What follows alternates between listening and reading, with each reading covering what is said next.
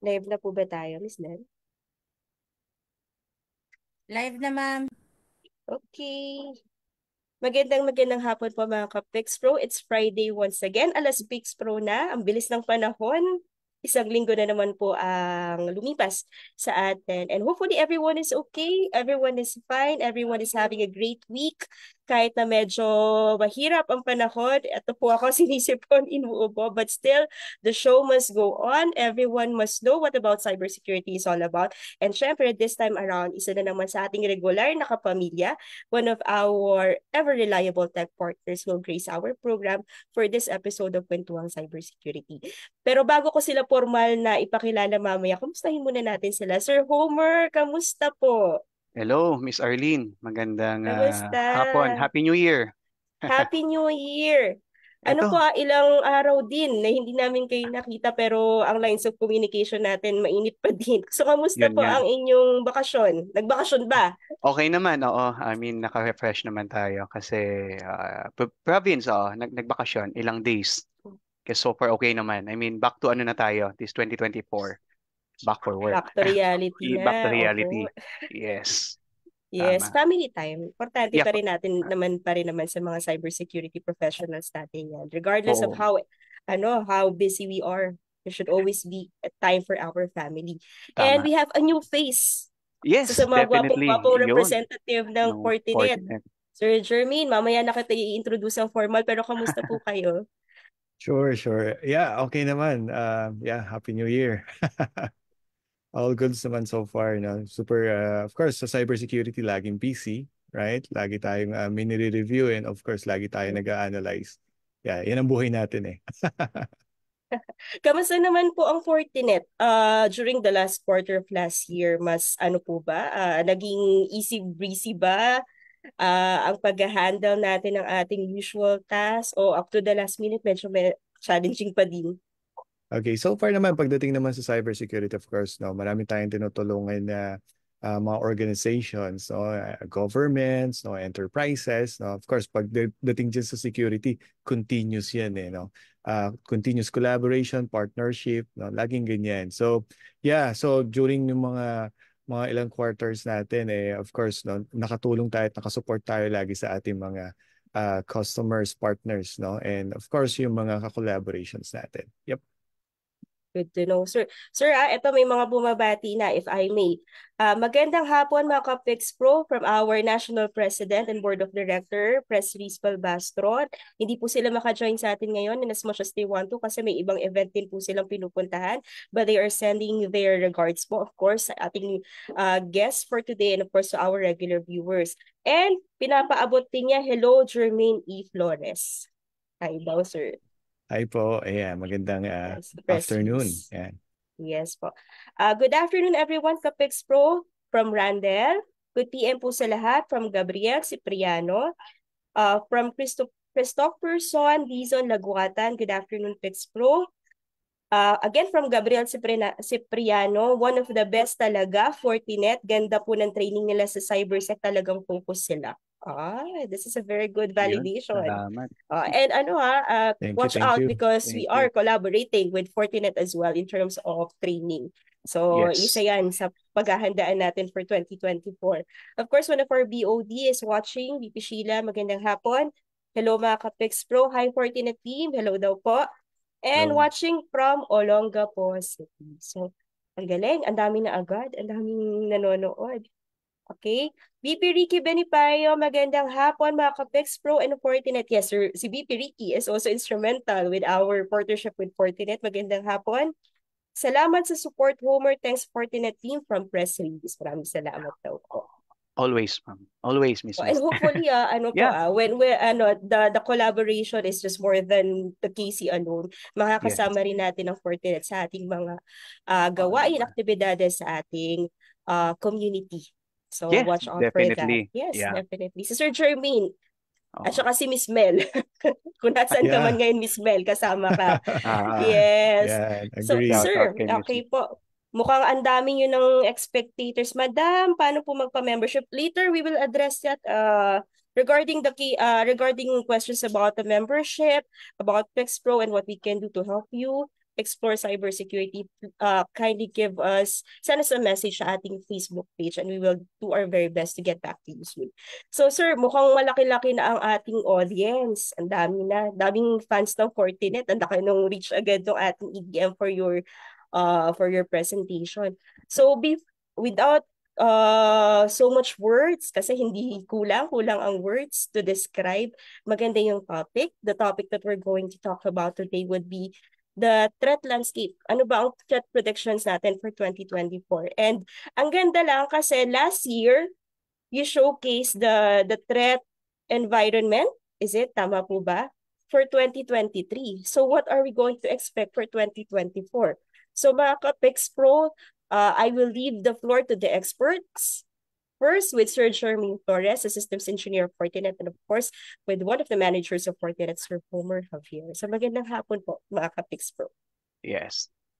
Thanks, Miss Arlene, and magandang hapon mga Kapix Pro sa lahat ng mga live audiences natin. So, we are again happy to be part of this, kwentuhang cybersecurity, mga Kapix Pro. So, before I hand over this floor to Jermaine to discuss, so yung topics natin for this afternoon is more on the, mga predictions, no? What happened last year in the past and ano yung mga predictions and ano yung nape-predict natin moving forward like this 2024, no? Ano yung mga kasi lahat yan, I believe, may explain mamaya ni Jeremy, no? Nag-evolve lahat naman sa technology, no? Even yung mga hackers, to head yung mga, mga good guys, bad guys na tinatawag natin. Even them nag-evolve. So, explain mamaya ni Jermaine what we can, expect for this 2024 and, ano yung mga best practices na kailangan natin gawin. Of course, para hindi tayo, mabiktima ng mga bad guys na tinatawag natin. But I think I won't go further on that. I think let me introduce yung our system engineer of Fortinet Philippines, of course, Jermaine Flores. He will be, the one presenting this afternoon. Thank you again. Turn over to Jermaine. Thank you. All right. Thank you, Homer. Ayan. So magandang hapon, no, sa lahat sa atin, no. First of all, I would like to thank Pix Pro, no, for having us today, and of course, letting us, of course, no, present, no, makipagkwentuhan sa ating mga taga Pix Pro, no, with regards to about, of course, the predictions, no, when it regards dun sa 2024 threat predictions ni Fortinet. Okay, so let me just share my screen. Ayan. There you go. Hopefully, visible na sa end nila, Homer. Ayan. Looking good na po. Looking good. Okay, great. So yeah, pagkukwentuhan natin ngayong hapon na to is about, I'll be sharing about the Fortinet 2024 threat prediction, no? Well, it's easy to just go ahead and say things are going to get bad, di ba? Yun ang tingin natin, with regards to the predictions, no? In fact, we're going to have more challenges, no, and problem when it comes to cybersecurity, no, because everyone's using technology nowadays, right? No, and in technology na to is sometimes, no, we're pushing the limits, no, yung boundaries, because of course we're adapting, di ba? We're adapting innovation, digital innovation, work from anywhere, right? Yung mga ganyan, no, and applications everywhere, no. As long as we adapt yung mga trends na yan, of course, nag-i-increase din yung threat landscape, no. It continuously evolve, right? More data are being created and consumed every day, no. So obviously, just in volume perspective alone, no, we're going to expect, no, things to be increased, right? Kumbaga mas lalong mag-i-increase yung mga parts na yan, no, yung consumption of data, no, creating data, no. But of course, at this moment, no, ang what I like about this threat prediction is that we put our thinking hat, right? No, and we think where technology is going, di ba? Isipin natin saan bang papunta mga technologies ngayon, no? Or what about the prediction or pagdating sa exploitable dun sa mga vulnerabilities, right? Ano yung mga gagawin ng mga bad guys, no? Whether it's nation states or financial crime, right? So like in a business perspective, no, since IT is like a critical partner of an organization, no, it is advantage for us to have a glimpse, a preview ba, kumbaga matignan natin, masilip natin, no, what to expect this year or the coming years, no, so we can, prepare in advance. Okay? So, yeah. So, siguro I just like to share saan ba nanggaling yung datas namin when it comes to the 2024 threat predictions. Okay?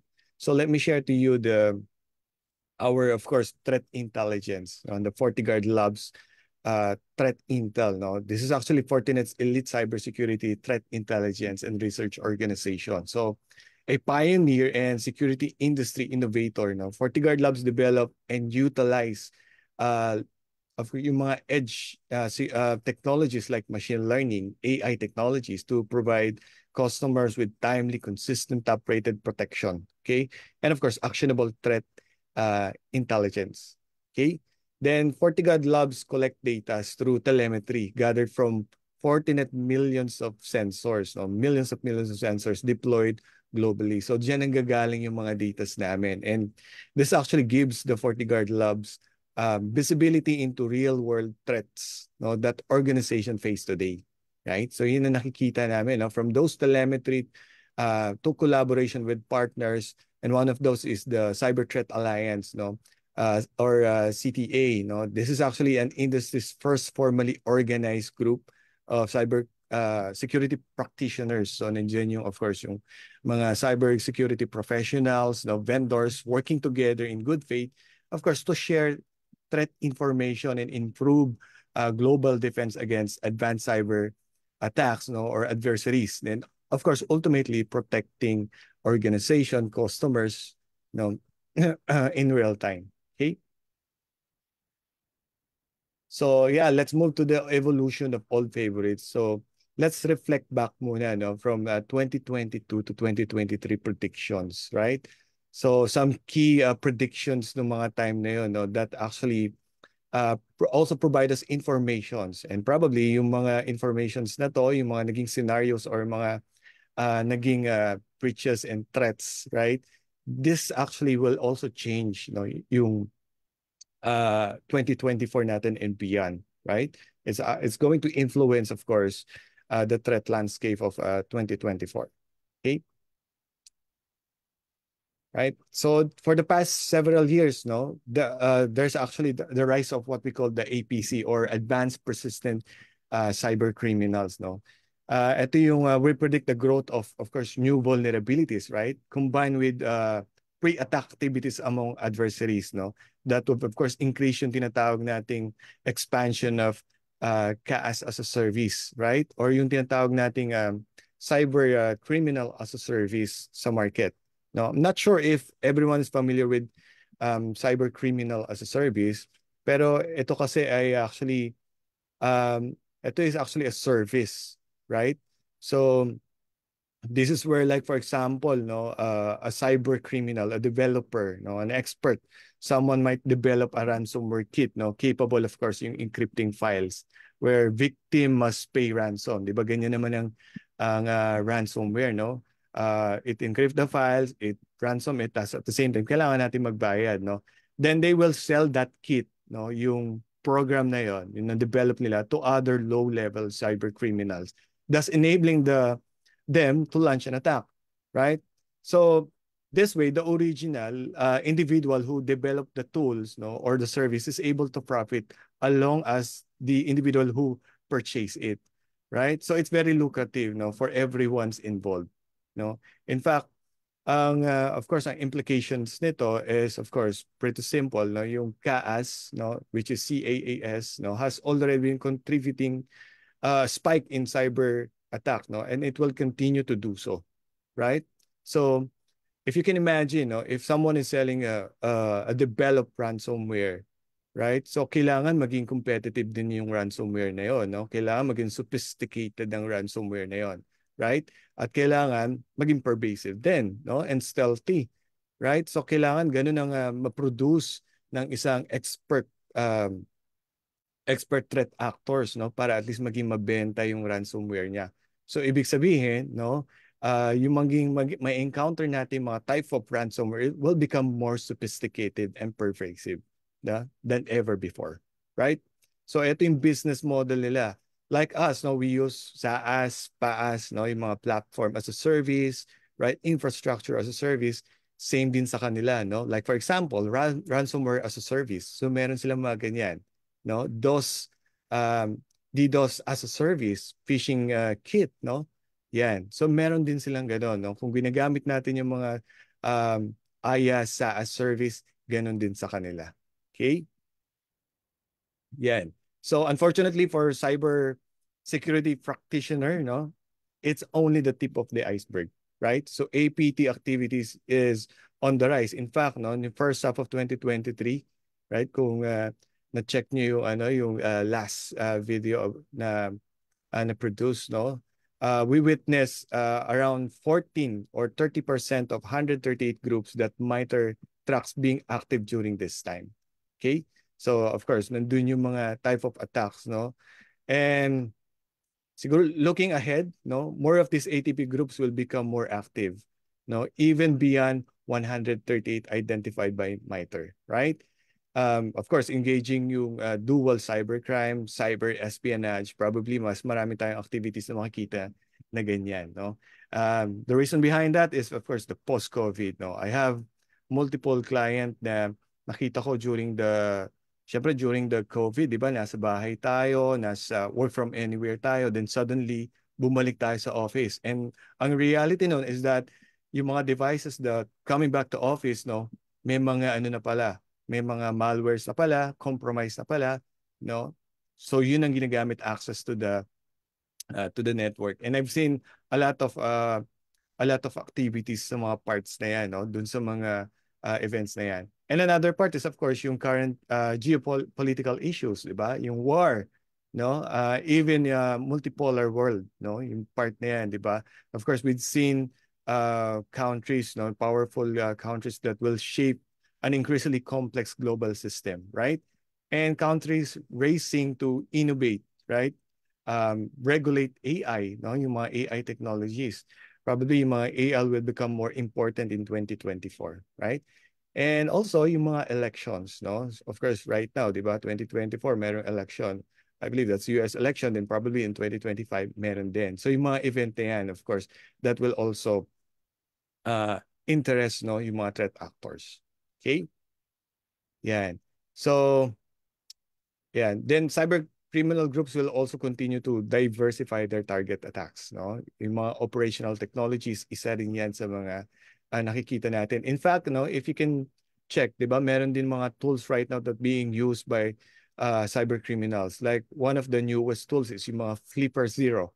If you check that, no, this Flipper Zero, dati, ang kailangan natin to access, no, to run a malicious code, ginagawa natin, we plug a USB to a laptop, to a device, right?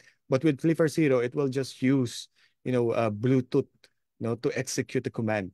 And that's it, no? Compromise na yung device mo. So yeah. So this prediction, 2022 to 2023 prediction is actually confirmed, no? So again, ito na yung scenario. And moving forward, this prediction we can use this prediction as an insight for 2024.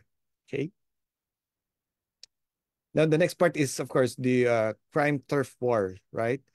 Between, of course, yung mga cyber criminals. So today we're seeing just a multiple of cyber criminal or cyber groups, no, trying to infiltrate the same attack, same target in a short period of time, no.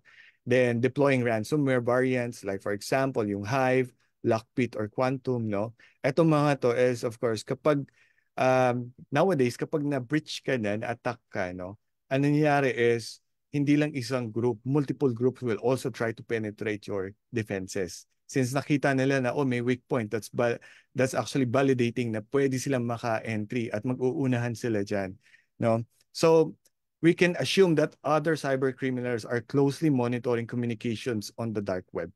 Right? So, in that case, kapag na-breach na tayo, dapat meron na tayong ginagawang action. No? So, a quick response to a breach is very important nowadays because again, no, once you're being breached or na-infiltrate na tayo or napasok na yung defenses natin, other cyber criminals will try to do so, no, will try to also access your systems, right?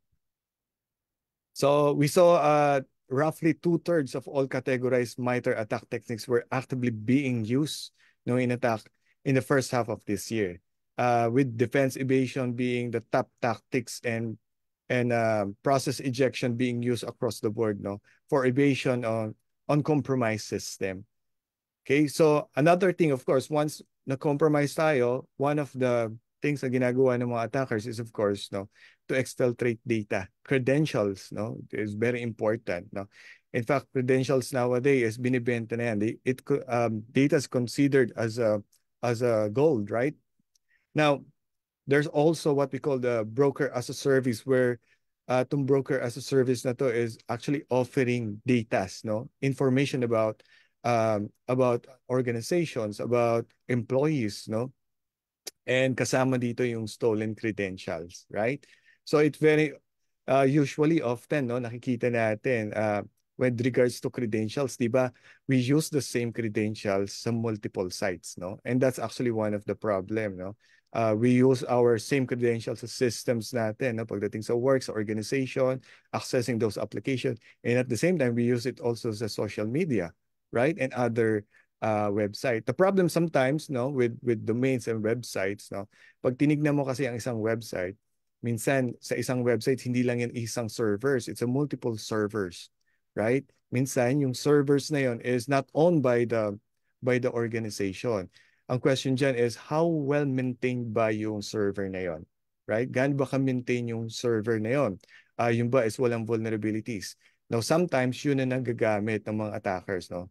They can penetrate that servers that connected to the main servers, and probably by API and trust between those servers, they will use it, no, and try to, of course, get yung mga informations, and one of those probably the credentials, right?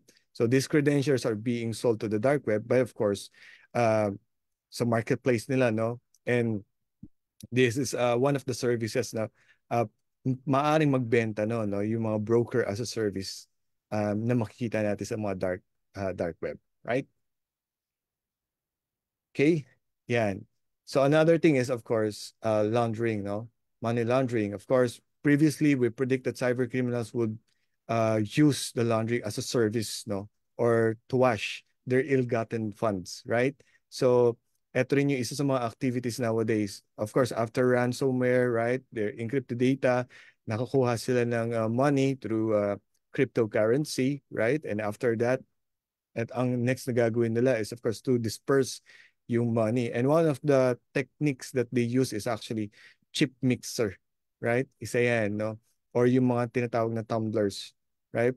Yan yung ginagamit ng mga of course, hackers or threat actors, no, to disperse yung money or yung funds nila, or yung ill-gotten funds. Okay? So, probably, no, in the future, no, makikita pa natin to, and of course, no, there would be a new exchanges that will establish for laundering, right? And of course, recruiting campaign for money mules will use social engineering engineering techniques from profiling. Okay? Yeah, and of course, everyone's favorite, AI, right? The weaponization of AI. AI is actually adding fuel, no, to an already ranging threat landscape, right? It actually enables the attacker to enhance every stages of their attack, no, to do better and faster than before, right? So as predicted, we're seeing cyber criminals increasingly use AI to support multitude of malicious activities, ranging from, of course, yung thwarting algorithm, no, mimicking human behavior. But of course, it doesn't stop there, no. Kumbaga, marami pang techniques that we are anticipating from AI. Additional done is, of course, the attacker will use AI to conduct generative profiling. So when we say generative profiling, this is more on scraping social media profile, right? So right now, nowadays, halos lahat use social media, no? So this is where attackers can, gain information. In fact, they can also gain personal identifier information, no, that could easily turn into, of course, they can use this information to access your let's say social media accounts, no, of course yung mga sites na binivisit natin, no, and this actually yet another way for malicious actor to have a research done for them, no, to execute an attack. So meaning before alam naman natin, di ba, when it comes to attackers, they do reconnaissance. Nandun tayo sa stage na once you're targeted, of course, they need informations. No? As much as possible, kung personal identifier information, that would be good. And another thing is, of course, yung data credentials natin. No? Yan, combine it as a service. So once na meron sila nun sa market, of course, they can just, pay for that information and that's it. No? You can now access the applications or the assets that we have, right? Then we'll see more AI chain attacks emerge, which cybersecurity criminals use actionable models to make their attacks chain more modular. Meaning, for example, they might be using machine learning during reconnaissance stage or reconnaissance page, chain it to AI-driven weaponization or AI deployment of the specific payloads, right? So time to time, ang isa sa model natin for the cybersecurity professionals or sa mga defender is of course mean time to detect. But for the threat actors, it's more on ang approach nila is reduce their time to compromise, right? Ganun ang model nila. So using AI, this actually helps them to execute it faster and better, to compromise a system faster and better, right? So cyber criminals will also use power up or password spraying, right? Yung password brute force, stuffing, praying are popular ways for attackers to identify, steal, and sell credentials, right? So kanina, na-mention ko that some of us use the same password for every pages, or for every social media account and even systems, right? So actually, that's not a good idea, right? Because of course, the end of the day, maaring ma-attack tayo, maaring ma-compromise yung credentials natin. It can be used for this type of method, yung mga tinatawag nating spraying, right?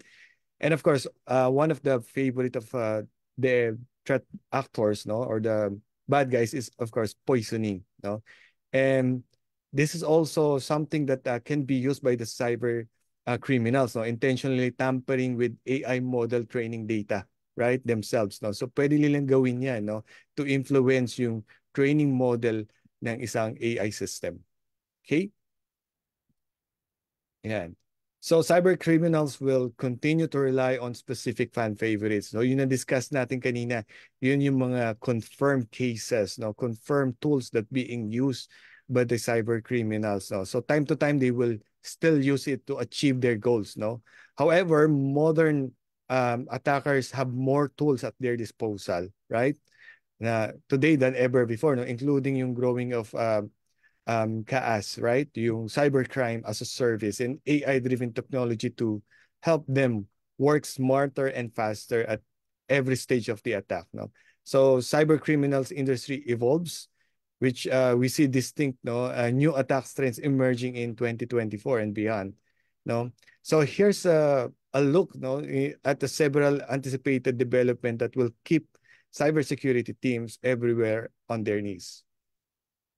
So, yan. Siguro if there are a popularity contest with regards to the type of attack, probably you will agree that ransomware would be surely earn the top ranks, di ba? I mean, with regards to ransomware, nakita naman natin the explosion of ransomware attack, skyrocketed, making every organization, regardless of the size of industry, naging target din talaga ng ransomware. In fact, according to H1 2023 FortiGuard Labs Threat Landscape Report, ransomware activity was 13 times higher, 13 times higher at the end of the first half of 2023. Okay? Yan. So, despite of 78% of business leaders saying that they felt prepared to defend against ransomware, half still fell victims, to the attack or to the ransomware attack. So, attackers will continue, leveling up their game, embracing more sophisticated or complex strain, right, to infiltrate of course, the network. Sample niyan yung mga wiping malwares, right? Yung nowadays meron ding malware that anti-analyze, Kumbaga, hindi mo siya basta-basta ma-analyze. Meron ng mga ganong type of strains, As a result, we anticipate cybercrime will become more aggressive, expand both their prospective targets list and their playbook taking a go big or go home approach. No, we'll see adversaries turn their focus on critical infrastructure such as healthcares, right? Yung mga utilities, no, seeking to uh, yung target yung mga, of course, probably mga critical infrastructure like sa mga government, no, to disrupt, right?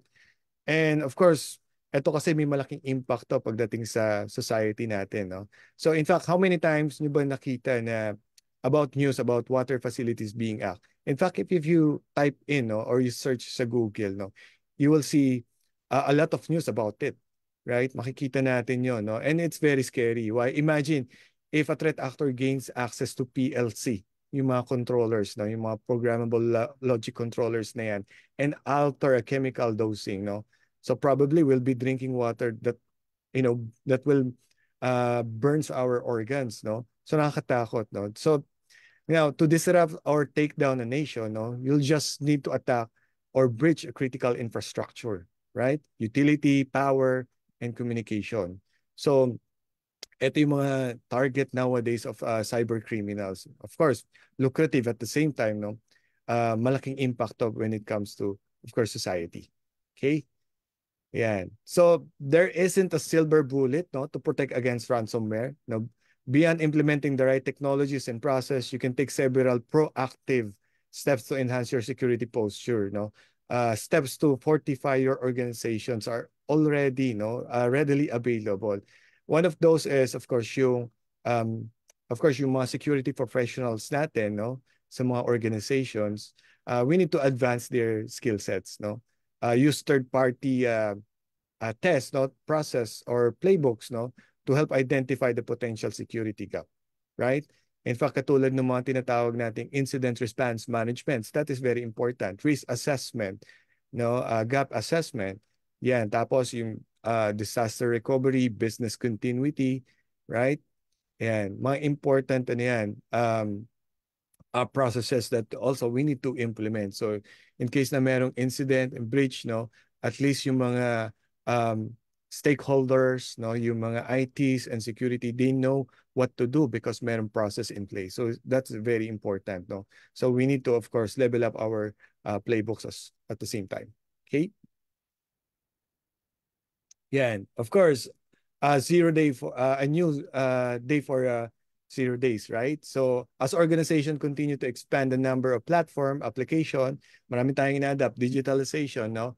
Applications, cloud, right? Meron tayong mga tinatawag na hybrid type of environment, no? That actually supports the daily business operation. So cyber criminals have new amples, no? New opportunities to uncover and exploit software vulnerabilities. So yan ang tinitignan nila, no? We observed, no, a record number of 0-day and new common vulnerability CVs emerge in 2023, no? And that count still rising, right? So, yeah. So in fact, meron ding isang yung, if you heard about move it transfer hack, no? That impacted at least 60 millions of individual, right? Yan, isa sa mga largest type of hack of the year. No, so 0-day attacks won't be slowing anytime soon. No, in fact, we expect to see 0-day brokers, cyber criminal group that's selling 0-day. So kanina we mentioned, no, cybercrime as a service. Ngayon, may isa sa expectation is what we call the 0-day brokers. So this is more on focused, targeted, no, to of course discover 0-day type of attack. And alam naman natin, pag 0-day type of attack yan or 0-day type of vulnerabilities yan, no, this is very valuable to the hackers or the threat actors, no. And one of the steps that organization needs to take, no, of course, kapag meron mga zero vulnerabilities that we discover, no, probably ang kailangan natin dyan is, of course, conduct a vulnerability scanning, implement a smart patch strategy, no, and another thing is, of course, we need to disclose it, right? Kailangan maging ano tayo dyan, transparent tayo, no? For us to, of course, mitigate it and at the same time, resolve that vulnerabilities, no? And engineering teams also have an opportunity to help slow the growth of 0-day exploit, no? Yung mga developers natin by enhancing their software development lifecycle or yung SDL methodologies, right? While of course cyber criminal use yung mga tinatawag na fuzzing, no, an automated software testing technique designed to uncover software bugs, no, to find new vulnerabilities to exploit. Developers should also incorporate this type of technology, mga fuzzing, into their SDL process, which will of course go a long way, no, harden the product, enhances the security, right? So there are actually enormous of open source, no, fuzzing tools available that developers can take advantage of, no, such as yung American fuzzing loop. Yeah, that's thing that pwede nating i-approach when it comes to, of course, checking the vulnerabilities, no, and hardening our system. Right. So again, no, of course, especially, no, we need, with regards to 0 days discovered, no, very profitable yan for the attackers. Malaki ang value niya, no, because of course, once na unreported yan, of course, mas nagiging valuable pa siya sa mga threat actors. Okay. Then inside game, no, yan. So in response to evolving threat landscape, many enterprises are leveling up their security controls, no, adopting new technologies, processes, strengthening their defenses. These enhanced controls make it more difficult for the attackers to infiltrate, no, and network externally. Now, giving this chance, no, we predict that attackers will continue to shift, no, their tactics, reconnaissance, weaponization, with groups being recruited from inside target organizations. So, ano nangyari dito is more on they're now trying to recruit, no, inside the organizations. Di ba may mga tinatawag tayong insiders threat, no, or mga insiders type of attack, and 80 to 90% of successful attacks are actually nag-start yan from inside the network or the organizations, no. So one of the expectation or insights that na pwede natin tignan, no, is one of yung tinatawag na recruitment as a service. Though threat actors will also try to collaborate or try to recruit, no, individuals inside the organizations. So para at least yun, mas magiging quicker, mas magiging of course simplified yung approach nila pagdating dun sa attract, no? Right? Yan.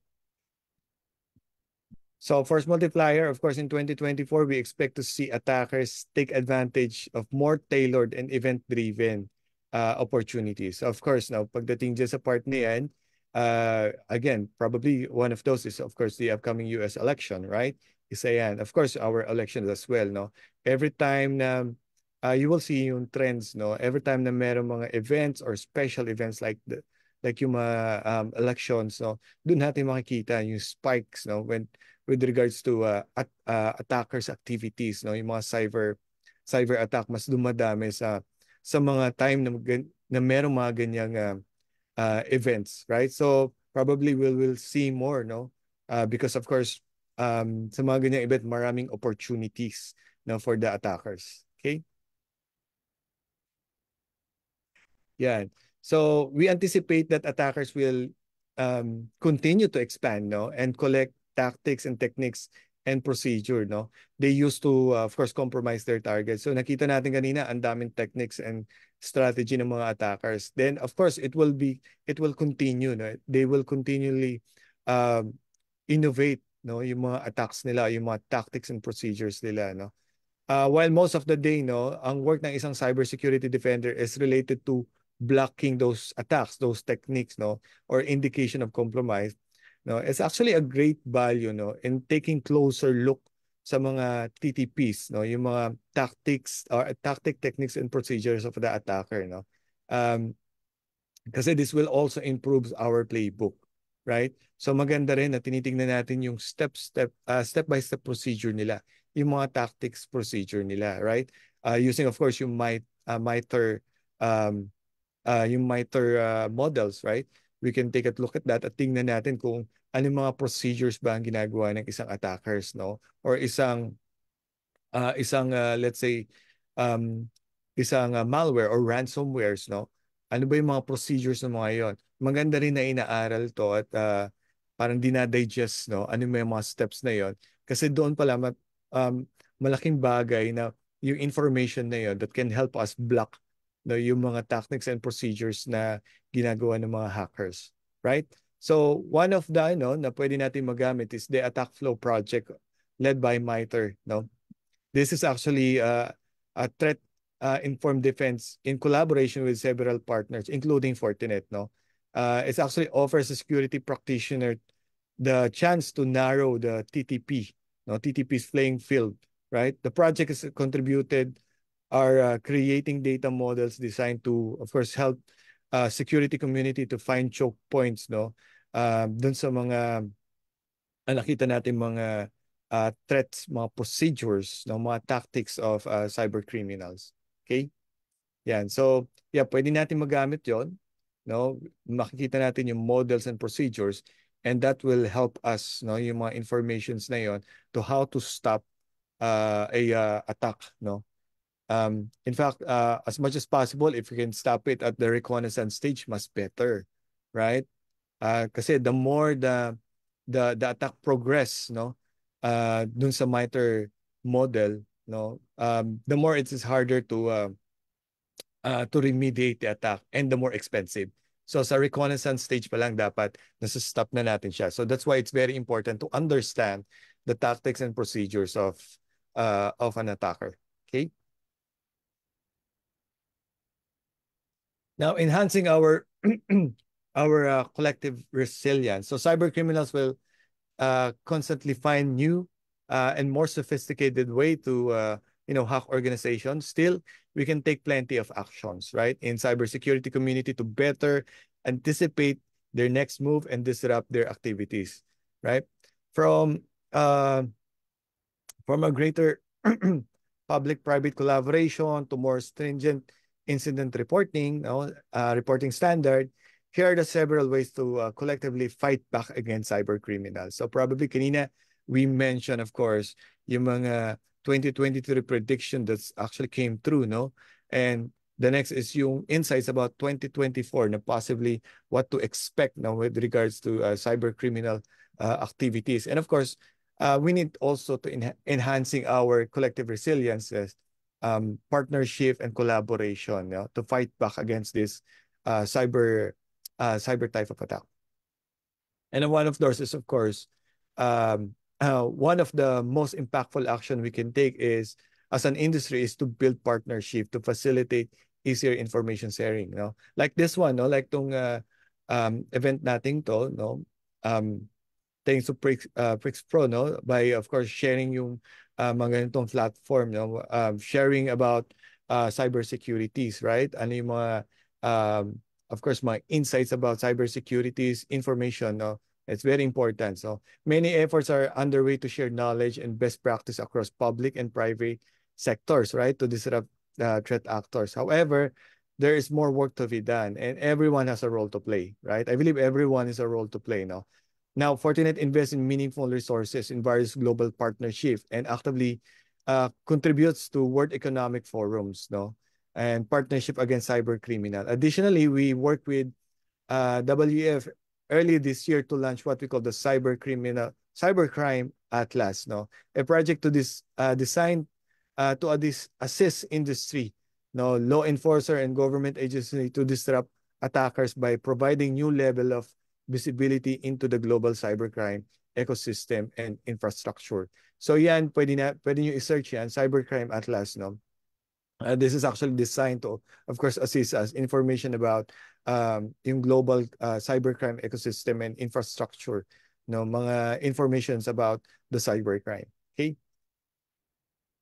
Another thing is, of course, strong partnership, no, are only one piece of puzzle in effective fighting cybercrime. In 2024 and beyond, we expect to see a few proposal policies changes comes to light, no, from mandating better cyber defenses across selected industries to implementing more robust standards for incident reporting.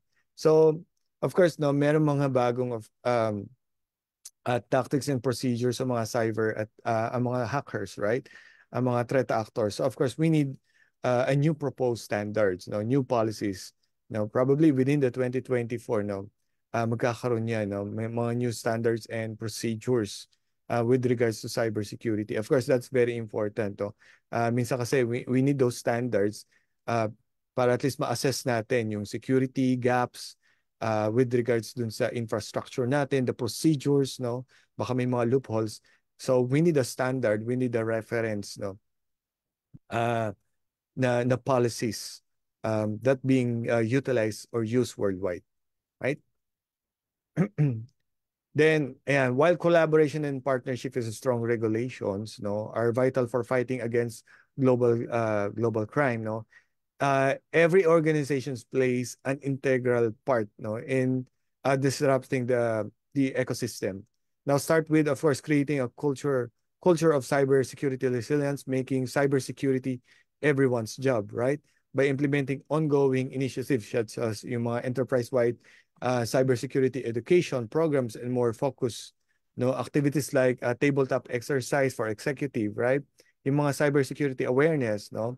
Yan, very important yan that we conduct yung mga cybersecurity awareness for the people to be aware, no? For our employees, our colleagues to be cybersecurity aware, no? At least yung mga partner kasi at the end of the day, part pa rin yan, di ba, ng ecosystem, yung people, no? Kailangan natin matrain, kailangan natin maging aware with regards to cybersecurity. Okay? And of course, strategy, no? Security strategy with, of course, AI capabilities, no? One of the things that you can consider with regards to strategy is, of course, secure networking. In fact, with secure networking, we already doing this, no? Using firewall, then implementing security in the wireless, in the wired connectivity, di ba? Ginagawa natin yan. And this is a good practice, a good strategy for us, no? Hindi lang on-prem, hindi lang in the infrastructure, but also in the cloud, right? Or in sa mga setup like work from home. Because right now, ma-considered natin nowadays, no, hyper-connected world tayo. No? We access application directly from our mobile phones, laptop devices, or by our network, right? Yeah, and so we should consider, of course, basic, no, secured networking. The next part is application security. Now, with spin up application, nowadays, hindi lang sa on-prem, di ba? Meron tayong mga cloud infrastructure. Nagiging hybrid type of infrastructure tayo. We have on-prem application, we have, yung applications that reside sa mga cloud. And this is actually good innovations, no, sa IT, right? We leverage yon kasi in just a matter of few clicks, meron ka ng mga application, no? You can spin up application in a matter of few clicks in a matter of minutes. But of course, we also need to secure those applications, right? And mas nagiging mas nagiging diverse because of course, we have applications na kailangan i-protect sa on-prem and also in the cloud. Sa cloud environment, we consider this as another data center, no? We should consider this another data center that we needs to protect. No? Kailangan natin lagyan niya ng perimeter firewall, security, analytics, and that's very important because nandiyan din yung mga data natin and application or assets, right? And the next part is implementing zero trust, no? Yung mga zero type of approach, no? Yung zero trust networking or zero trust access, right? So sa part na to, itong strategy na to is that we should not, of course, trust anybody that's accessing the application or the resources. Dapat lagi natin challenge, binabalidate, and bine-verify. No? Kung sino yung users na yon, kung di ba siya compromise, no? Siya ba ay dapat may access doon. So we should implement a zero trust approach in our infrastructure, right? So network security, application security, and of course, user and device security, right? And of course, at the same time, we should enable our networking team, our security operation, level up their game, with regards to monitoring, response, napakahalaga niya. Like for example, incident response, very important. So paano ba yung mga next step? How do we automate it? That's very important for the NOC and the SOC. And at the same time, ecosystem, right? Meaning interconnections, collaborations with partner, with vendors, with security practitioners, and security professional. That's very important. Like for example, like as Fortinet, no, we conduct security awareness, no? Very open kami dyan. If you need a security awareness for your people, meron kami niyan, no? We can, you can engage us anytime. And the good thing about it, we even have a free training, no? For of course, for your employee, for cybersecurity professional. And it's actually a good cybersecurity training that you can use as an awareness program for your employee, right? And of course, with this strategy, no, yung tinatawag na secure networking, application security, zero trust, right? Knock and SOC operation ecosystem, it should come with, of course, AI capabilities like AI-powered protection, right? For example, firewalling, SSE, WAF, EDR, those are very important. No? Yung mga anti-DDoS with AI-powered capabilities. Nowadays, no, AI is actually being, 99% of organization nowadays will go AI, right? They will use AI to, of course, for their business at the same time for their processes. So kailangan din sa security meron yan. In fact, the others, yung sa other side, no, yung mga security, yung mga threat actors will use AI, right? And AI powered detections, no, very important because of course, in a matter of, with just algorithms, behavior, no, it analyze yung mga behavior na yan, learning your network, learning the behavior is very important, no. AI, with AI powered detection, no, makakatulong to in detecting, of course, di ba, we reduce, no, yung mean time to detect. AI is one of the AI powered tool is one of the key, no, with regards to, of course, mean time to detect, right? Then AI powered analytics, very important, no, yung analytics with threat analytics, of course, with regards to sa blue teams, no, pagdating dun sa threat hunting, right? Analysis of behavior, no, AI can help fast pace, no, AI can help us kumbaga pabilisin yung yung detection na yun, no? Kaya niya pabilisin yung response at the same time, right? Siguro yung detection that takes days or months, no? With AI, it capable of, no, reducing it to hours and responding. Yung response that takes hours or even weeks, no? It can reduce it to minutes, right? Kasi in few minutes, like 30 minutes nga lang, di ba? Mapapansin natin, ang dami ng possible na pwedeng gawin ng attackers, no? Actually, baka naka-exfiltrate na siya ng data. In fact, once na-breach ka, no, di ba na-mention kanina, no, other threat actors or group of threat actors will also try to penetrate once na-breach ka, no? Kumbaga, ibang group ang magta-try mag-penetrate ng network mo kasi nga, nakita nila na penetratable ka, no? In fact, probably yung access dun sa applications mo or sa infrastructure mo is being nasa dark deep web, no, binibenta. So kung na-prove talaga na yung informations na yon, no, yung access to your network is legitimate, no, talagang effective, then probably other threat actors will try, no, will try to penetrate and try to get some data to your infrastructure. But of course, with powered AI operations and response, no, ito i-automate nito ang mga response, no, i-automate nito ang defenses mo. So it's very important to have a powered AI tool sets, no, or security strategy with AI. Okay? So yeah, that's it for me. So thank you so much. Yes, thank you, Sir Jermaine. Very, compact yet malaman na presentation for 2024. I wouldn't say maganda per se because yung mga present niyo sa amin are very alarming, so to speak. So, Yeah. medyo parang kukulangin tayo ng oras. Pero in a nutshell, padaanan lang po natin yung ating mga viewers. Peaking tayo at 50, 60. Ang galing. Hindi talaga bumibitaw ang ating mga viewers for this episode. So, napakaganda ng performance. Going back, sir, may isang tanong tayo from Paak, Naga City. Which one po is more cost-effective to use? IDS intrusion detection system or intrusion prevention system for small business or local government unit offices data system? Well, with regards to that, nowadays kasi IDS and IPS, nasa isang platform na siya, no? So, in fact, I would recommend that it should be bundled together. No? Dapat yung, for example, if you're going to acquire an appliance or a solution, yung dalawang yun dapat kasama na. No? Like for example, in the next generation firewall, it comes with IDS, IPS, antivirus, no, web filtering, no, magkakasama na yan sa isang platform.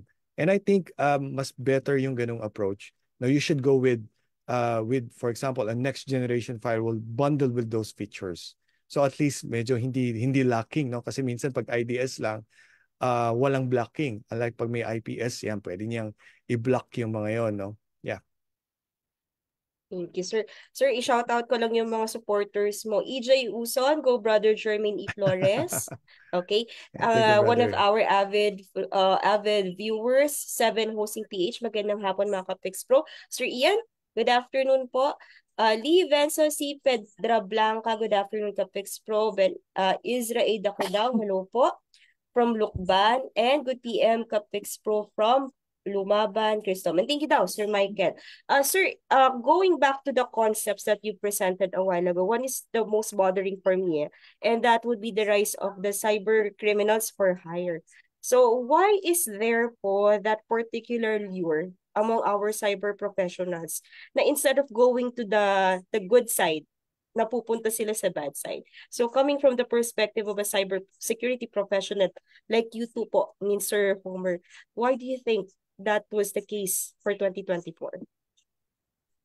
Okay, thanks, Miss Arlene.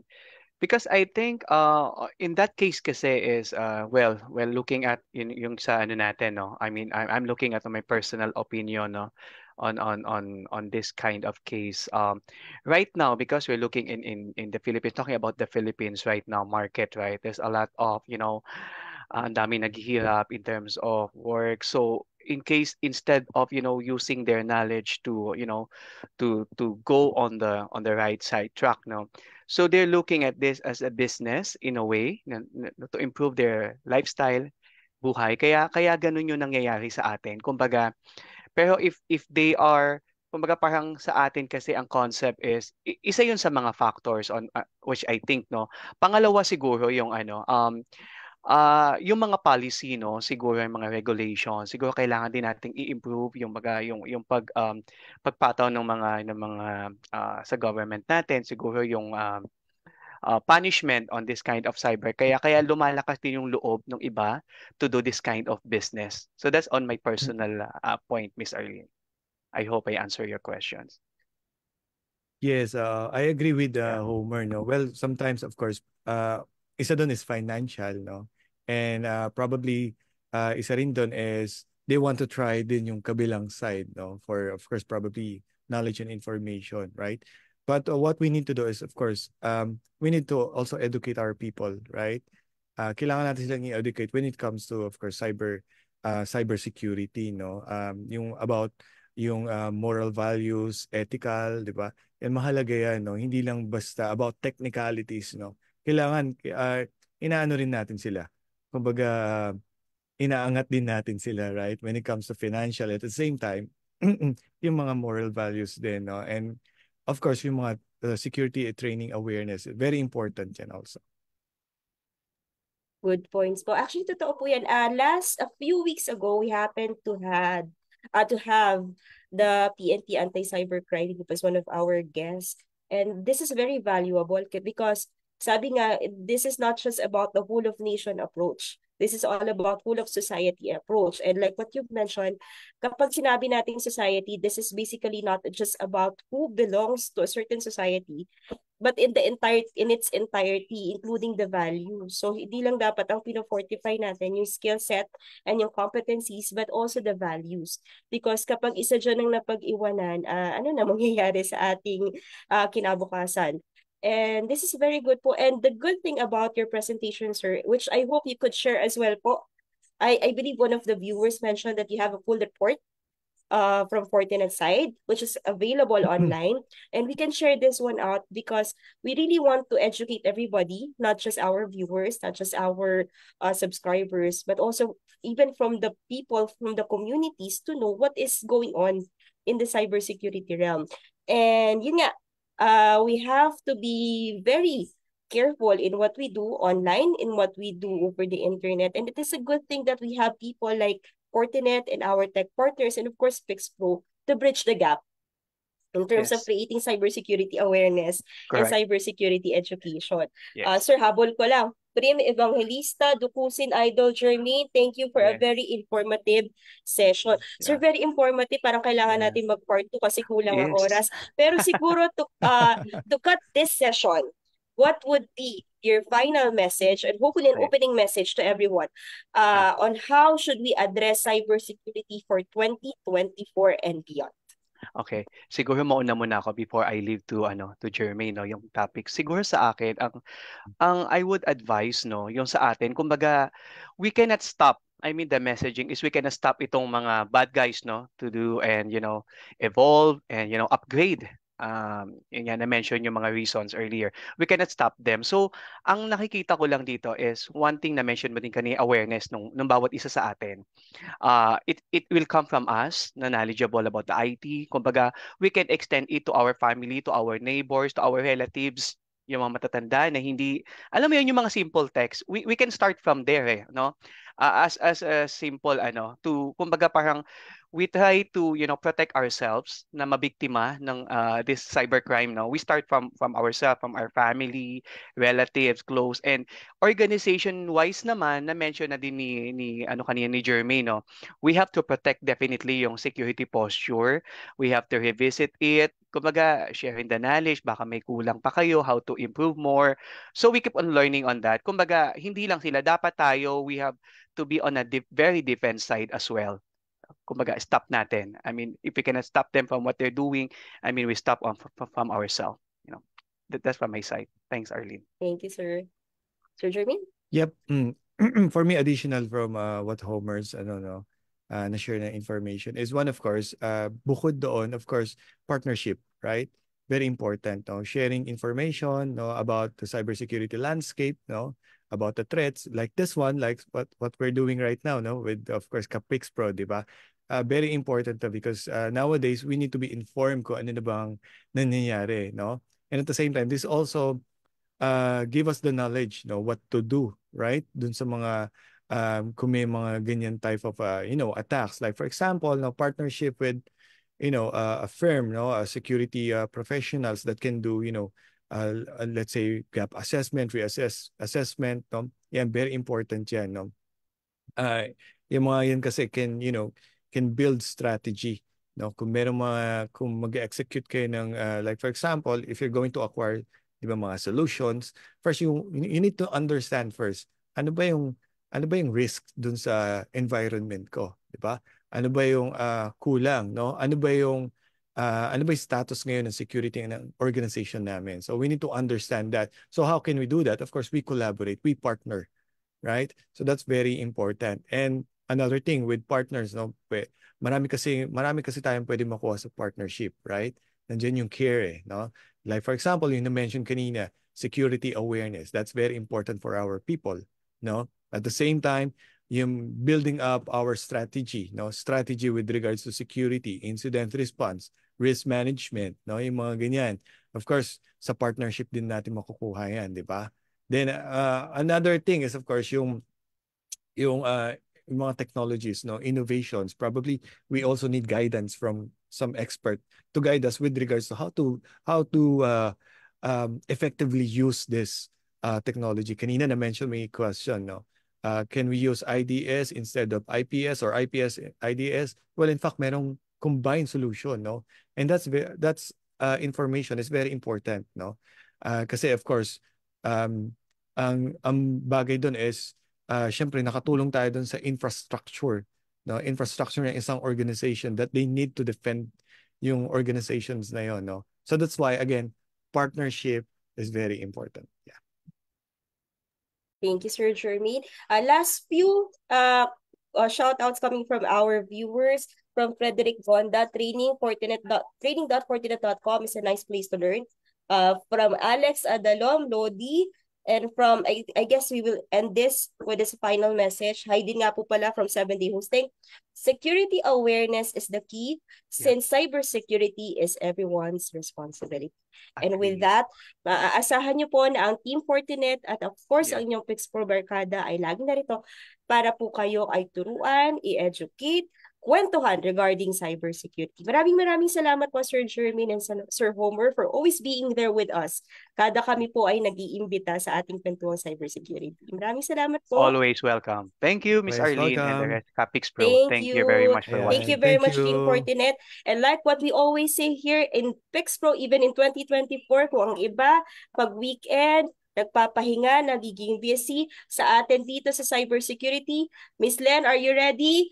Happy lang? Happy lang, Walang Walang weekend. weekend. weekend. Magandang hapon at maraming salamat mga ka-Pix Pro. Thank you, Team Fortinet, and have a great Saturday and Sunday, everyone. Yes. Magandang Enjoy hapon. weekend. po. Thank Happy you. Bye-bye. weekend. Thank you. Bye-bye. Bye-bye.